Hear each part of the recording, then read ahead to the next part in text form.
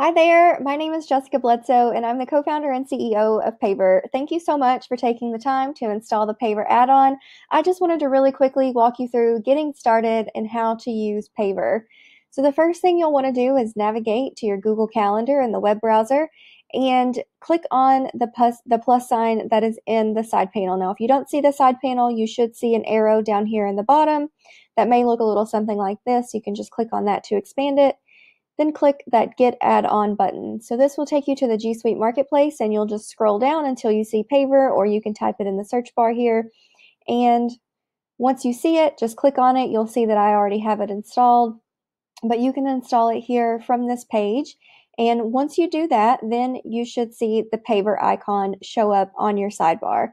So once you have it installed, you'll just click on the icon and you will be prompted to log into your Google account. When you log in for the first time, it'll take you through the authorization screen. So just make sure you're logged into the Google account that you want to use the add-on with. And once you've logged in for the very first time, you should be redirected to this screen where we can get started. So we're going to get started by clicking on Login. And then this is where you'll enter your invite code. Pavr is currently only available to invite users, but don't worry, you can request your invite at getpavr.com and you'll be emailed a unique code that you can use to get started. So once you enter your code, then we'll continue with the setup and it will just walk you through how to get started. So the first thing you want to do is connect your calendar. So if you click on this, it's a drop down that will show you all of the calendars you have access to. I'm in our training account, so I only have access to one calendar, but if you have access to multiple calendars, they'll be selected right here, and you can start setting up your first one by selecting it from the list.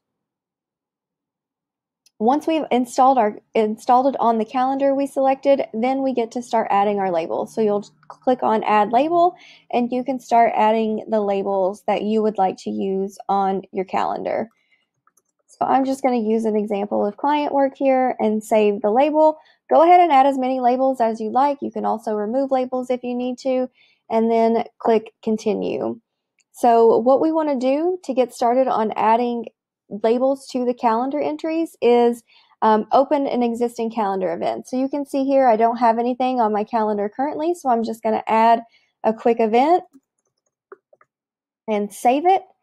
And then once that entry is on my calendar, now if I click on it, you'll see that I have the ability to add my labels. So whatever labels you just created will show here. You can check as many as you want or just one and click on Save. That has now applied that label to your event.